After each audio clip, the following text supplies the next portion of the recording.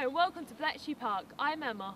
And I'm Simon, and here we are at the home of computerised hacking. We will be your guides as we delve into the world of computer hackers, their history and events. We're going to look at how hacking has impacted the modern world. When you think of a hacker, what do you imagine? Do you think that charming young lady at the end of the bar, or that friendly old man who's entering your office building? In this modern world, anybody could be a hacker or cracker. The only difference is whether they plan to steal or defend your data. Please remember that what you may learn here can be used to defend yourself or to do illegal things, so please make the right decision. So we're here, let's go in. In 1903, Neville Maskelyne, an inventor and magician, hacked Guglielmo Marconi's supposedly secure wireless telegraphy technology by replacing the messages with insulting Morse code. Now here's David Cope from Bletchley Park to talk about the code breaking during the Second World War. I guess most people have heard of the Enigma machine. What people perhaps do not realise is that the design of the Enigma machine was not secret. It was the patent was taken out in 1919 by a man called OPHCrack, and it was designed as a secure machine for banks and businesses to communicate one with another. It was not designed specifically for the German military. But the German military saw the potential of the machine. It was taken off the general market. They made modifications to it. They changed the wheel wiring and added the stecker board on the front and various things like that. There are a vast number of ways in which you can set up an Enigma machine. One of the methods was to let the operator choose his own message setting, his own password. Rather like you choose your own password for your PC, yeah? And you're told, don't choose something obvious, don't choose your name, don't choose your date of birth. We keep changing it, and how many of us ignore that? Well, I know I do. And these were only ordinary German soldiers who were choosing their own password, and so they perhaps chose something predictable, perhaps their girlfriend's name or something like that, and they were supposed to have a new message setting for every message, and they didn't change the message setting. And so that helps us with what we call cribs, which perhaps is allied slightly to the way that hackers get in today. The operator was asked to choose a 6-letter password. The first 3 letters were sent in what we call plain text by Morse code, but anybody who could read Morse code could understand what it was. So suppose the operator typed in HIT, that would be sent in plain text so anybody could read it. And then he would set his 3 rotors on his Enigma machine to HIT. And using that setting, he would encipher the next 3 that were supposed to be secret, which would then be used as the message setting. But you don't have to be a genius, do you? I mean, if the first 3 were HIT, and he was a German, more than likely the next 3 were going to be LER. That sort of crib helped us enormously.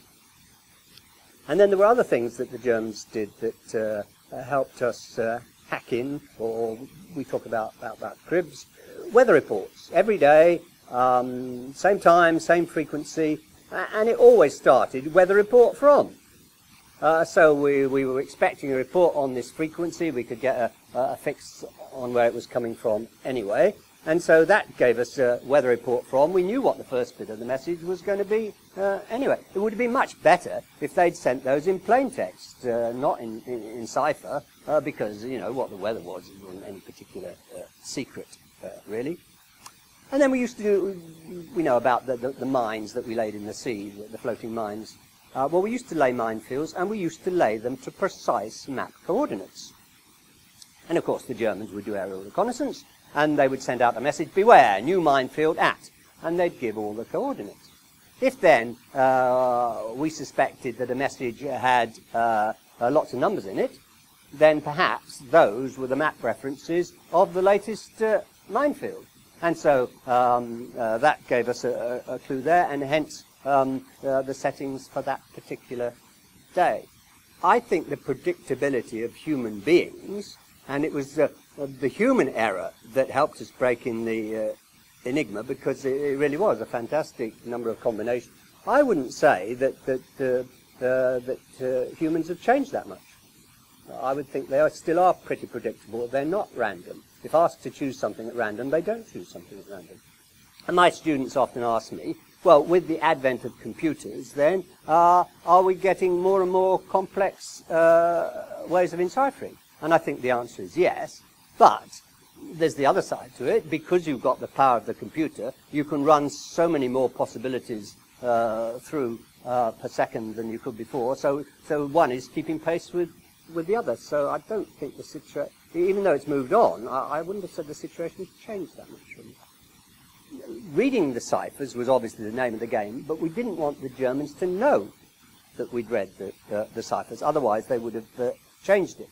And so Churchill gave strict instructions that none of the information that we gained could be acted upon unless the Germans could think that we'd come by that some other way.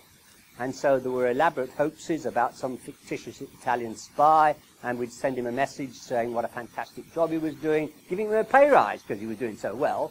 And we hoped that the Germans would think that was how they'd come by that intelligence. And slightly more serious, perhaps, if we'd got a German convoy leaving port, if we'd read their battle orders, we know where they were going. But if our bombers had arrived straight away, then again the Germans weren't silly. They'd have thought, well, how do they know where we are? Perhaps they are reading our ciphers. So what we used to do, we used to send out a single-engined reconnaissance plane, unarmed. He'd know where he was going. He'd go beneath the cloud cover. He would make absolutely certain he was seen. He would send out a message. The Germans probably wouldn't try and read it. They would just say, action stations, the British bombers will be here any minute. And we hoped that they thought it was because of the spotter plane that we had found their position, not because we'd been reading their ciphers. And the end to that is, think about that man, single person, unarmed, in his reconnaissance plane. More than likely he got shot down, more than likely he got killed, but people were prepared to do that. The bomb was used to break Enigma. Colossus was not used to break Enigma. That was used to break Lorentz, which used teleprinter code, not Morse code. But yeah, I think they did realize the importance of it, yeah. And the Poles had started to produce a machine which they called Bomber after their favorite ice cream, because perhaps the inspiration came to them in an ice cream parlor. And that was a mechanical way of trying to break the settings.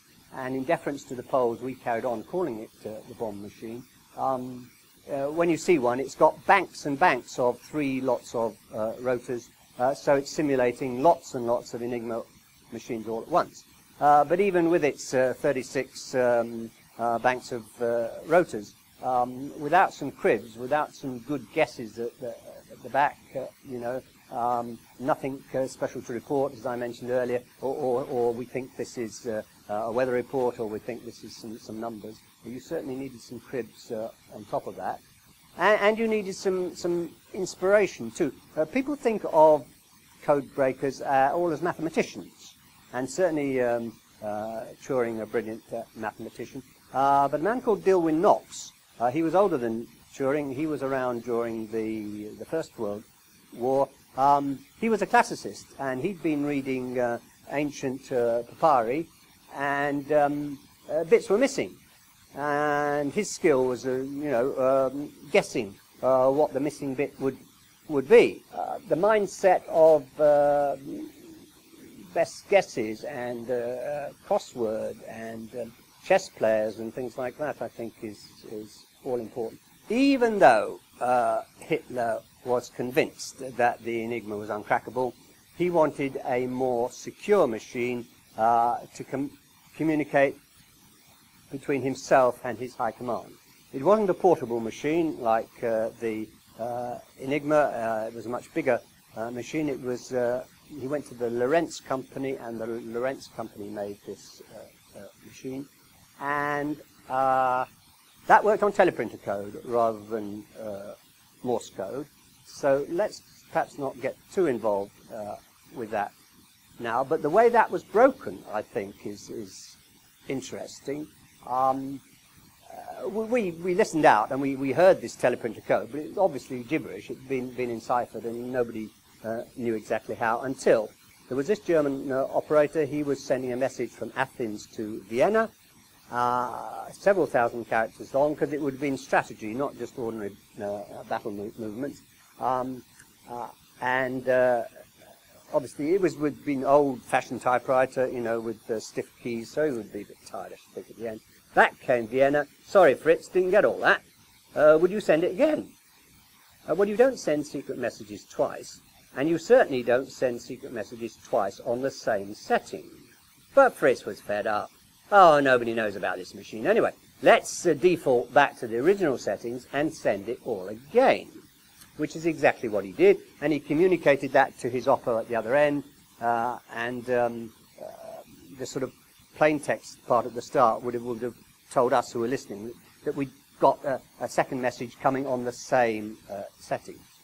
If Fritz had sent the same message identically the second time, that wouldn't have helped, because we just have two identical messages. But Fritz was fed up. So they always started message Spruchnummer, message number. So second time, Fritz abbreviated Spruck NR.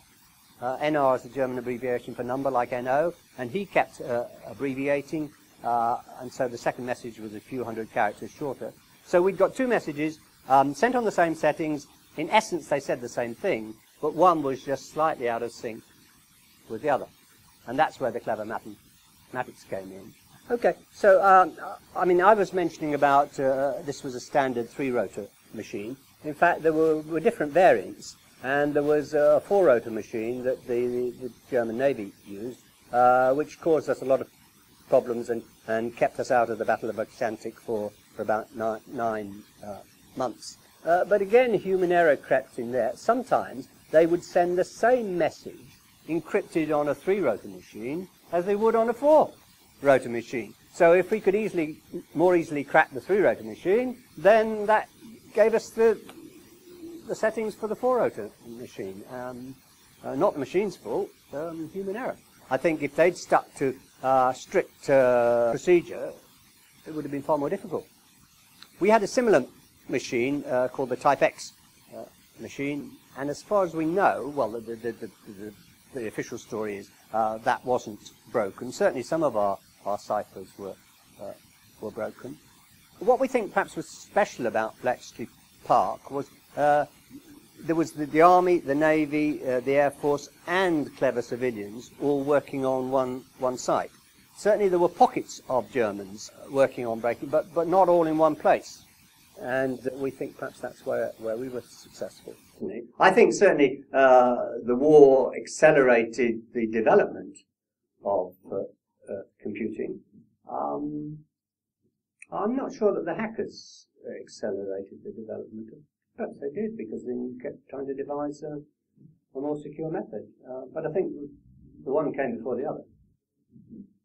In 1971, John T. Draper, better known as Captain Crunch, invented the blue box. This little box used tone that tricked the telephone control system into allowing free telephone calls. This no longer works, as the phone lines now use digital signals instead of tones. 18th of August 1983, the film War Games was released, causing much paranoia that crackers could launch nuclear ICBMs. This film also coined the terms firewall, war dialing, and war driving. What is war dialing and war driving? War dialing, a technique of using a modem to automatically scan a list of telephone numbers to find active ones, a technique which has since died out. War driving, a common act of searching for wireless networks, preferably unsecure, by someone with a portable device. 1983, Ken Thomas describes a security exploitation that he called a Trojan horse. The hacking magazine 2600 started in 1984. The editor was known as Emmanuel Goldstein, real name Eric Corley.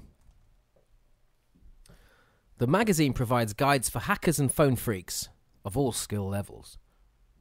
The novel Neuromancer, published by William Gibson in 1985, quickly became considered cyberpunk's first step into the major leagues, and was also the founder of the terms cyberspace, the Matrix, SimStim, and ICE. Another book called The Hacker's Handbook, published in 1985, provided a guide for beginners and helpful tips for the more experienced hacker or someone interested in system security. In 1986, the hacker known as The Mentor published a now world-famous treatise that is known as the Hacker's Manifesto. This hacking literature is not only considered the most famous of its kind, but is also constantly being used to portray the way hackers think. In 1988, DARPA founded the Computer Emergency Response Team, CERT. 1990, Australia was the first to use a remote data intercept for the purpose of getting evidence for the prosecution. In 1995, 2 films were released which showed that hackers are sometimes the good guys. The first was The Net, showing that the threats computers faced are not always a result of vulnerabilities. The second was simply called Hackers. The film was about a convicted hacking prodigy as he unravels the secrets behind a virus as it threatens to unleash great damage. They're also great films, so check them out. In September 2000, the hacker Jonathan James, better known as Comrade, became the first juvenile to serve a jail sentence for hacking and is acknowledged to be one of the most famous or infamous hackers of all time. And why? Well, it might have been something to do with the fact that he hacked his way into both NASA and the Department of Defense. His hacks themselves had caused no damage. However, he had stolen classified information. On the 4th of May 2000, computer security experts and researchers woke up to find a new worm known as I Love You.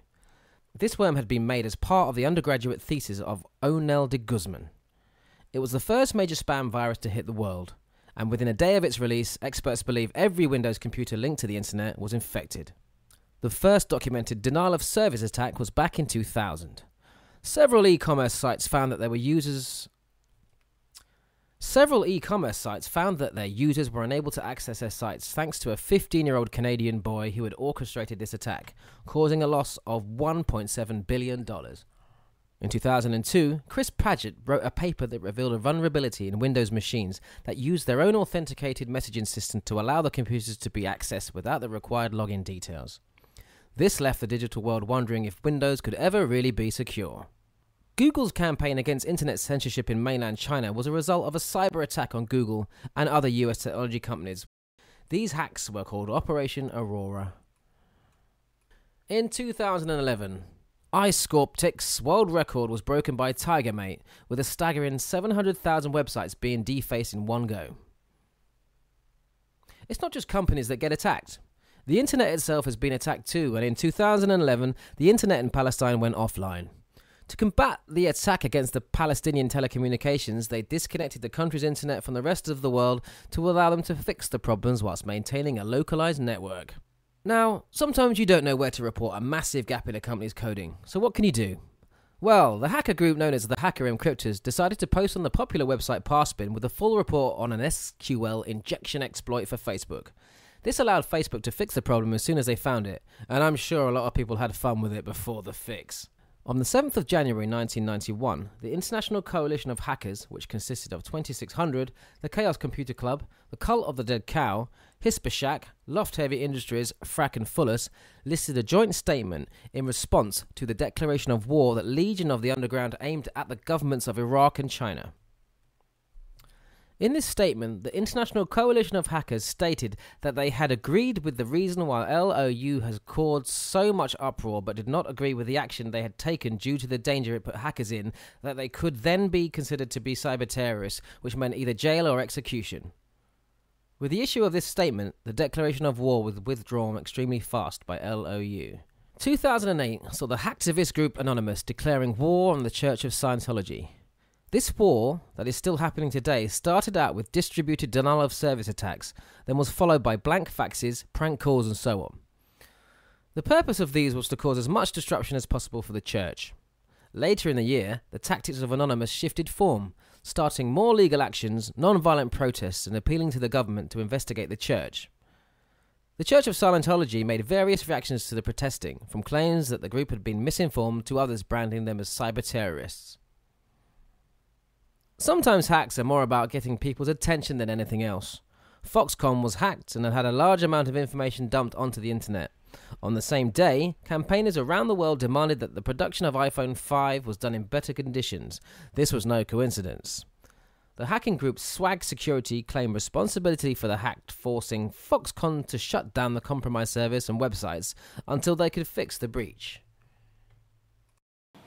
Everyone has a different opinion on hacking, depending on how it has affected their lives. Let's talk to some people and see what they think.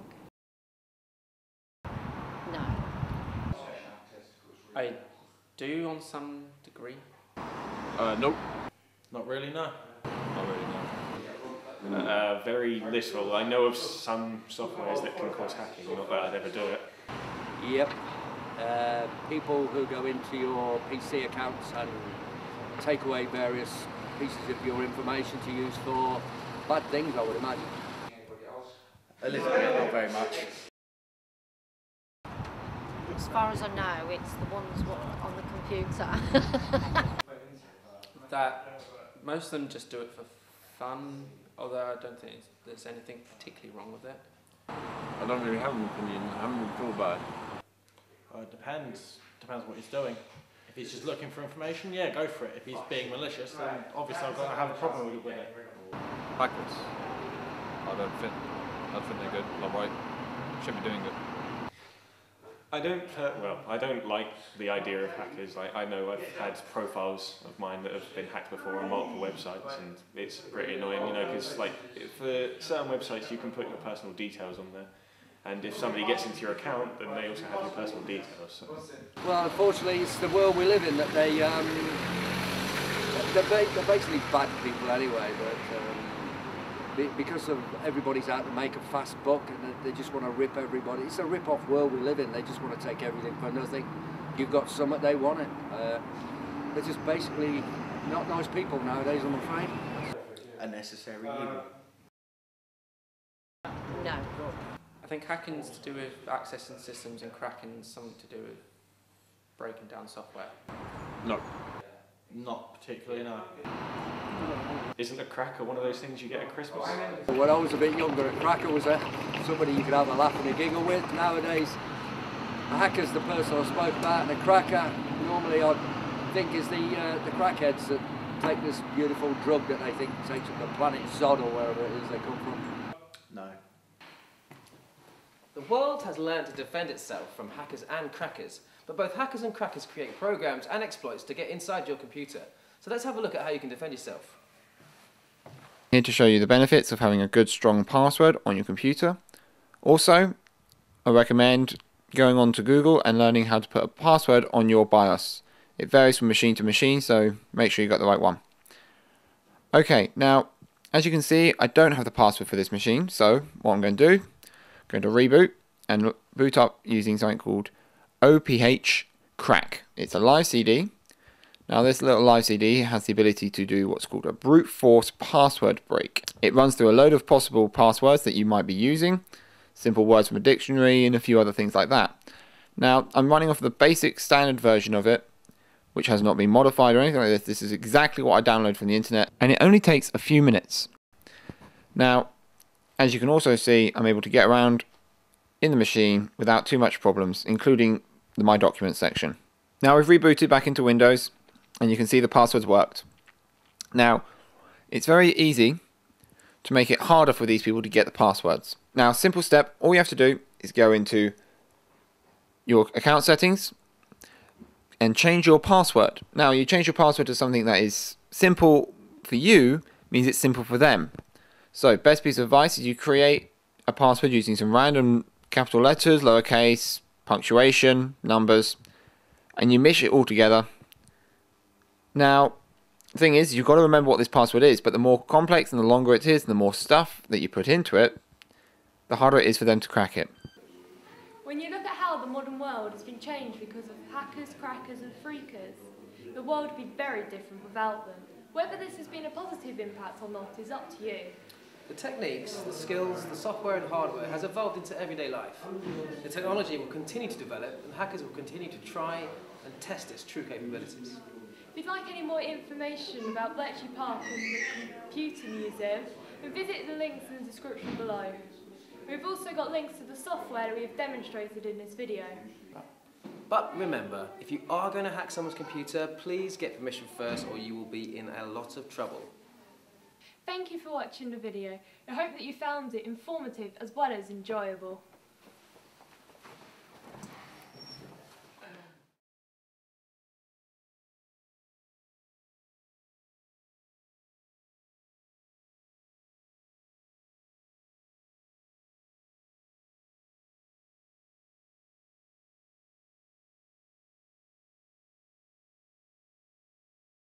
No, people did send personal messages, and some very sort of heart-rending messages. A German soldier being surrounded, and he was trying to send a message to his family in plain text, not cipher, and back came his control in cipher. And there was the poor bloke. There were tanks outside, and he was just wanting to get a last message off, and they were worried about protocol.